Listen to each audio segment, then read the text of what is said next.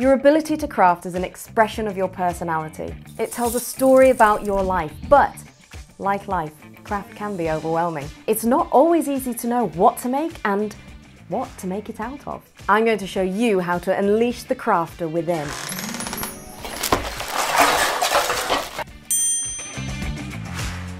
Too many people recycle what they should keep. But every time you discard something, you throw away a piece of you. These pieces tell a story about my life. They say, I am strong, I am invincible, I am regular.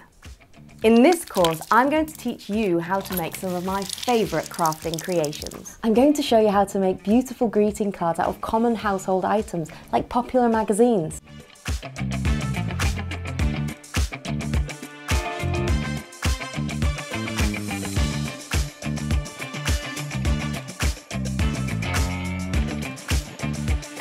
Cigarette packets make perfect, individual, COVID-safe snack boxes.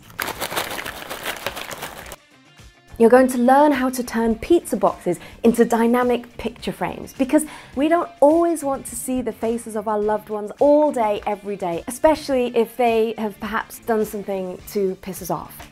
Not today, you two.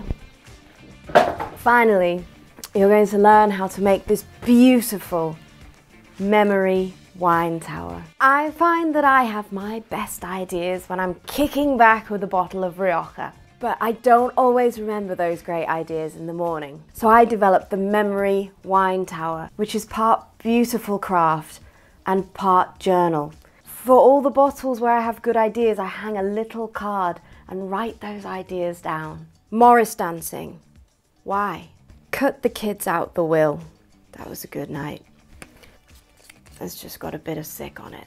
I am Ella May Louise Fitzgerald III. This is my Crafterclass.